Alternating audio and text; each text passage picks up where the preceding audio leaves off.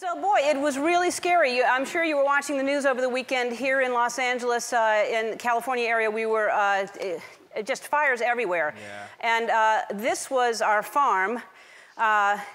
It was literally, we were watching, well, I wasn't there. Somebody was there taking care. We had to evacuate the horses, and scary as can be.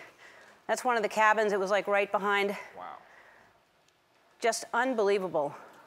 The air quality is still really, really bad out there. But everything was charred. People lost a lot of land. No houses were lost. The firefighters are amazing. You guys, women and men who do this are amazing.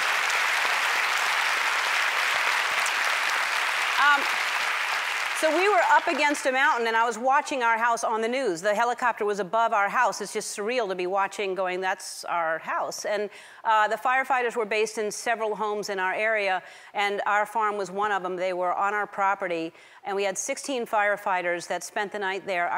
Sylvia is our housekeeper there. She got a picture with the guys that were there, and there they are. Amazing. She's very happy. Sylvia is now engaged to 4 of them, I believe. They had dinner there, they had breakfast there, they showered there, and so we were so glad that we could help them. They worked so hard. So thank you to all the firefighters everywhere for doing that. Wonderful people.